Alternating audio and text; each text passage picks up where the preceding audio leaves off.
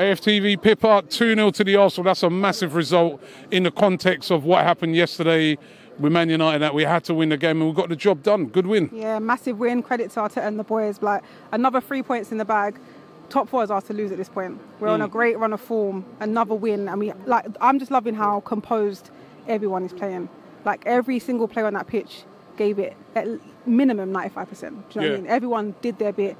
Ben White and Gabriel so composed. Ramsdale doing what he needs to do with top saves. Saka looks threatening every time he makes that run on the ball. The midfield is what we've been crying out for, to orchestrate the game. And the way, just watching Odegaard play is sensational. I love watching him play.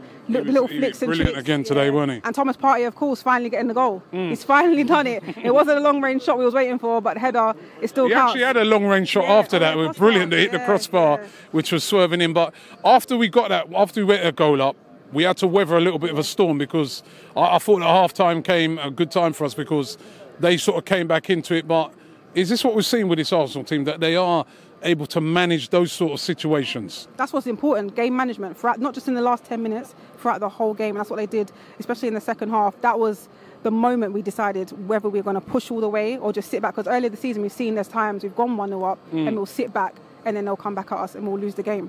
But what we're seeing in the last couple of games, they don't give up. They've got that fight, and that's what we're going to need to get in Champions League. Wednesday night, ultimate test. Liverpool coming to town. That's a huge game. How are you feeling ahead of that game? You think we could get something out of that? I'm hopeful, because every time we have played them this season, we haven't had a bad performance. Yes, they're on paper, of course, they're the better team, and of course they're going to want to win the game. They're chasing the title now as well. So I'm not confident. Like, I think we can get something out of them. We held them 0-0 at Anfield. I know it's in the cup game, but still, even here when they came for the second leg, wasn't our best performance. We didn't have all of our players fit.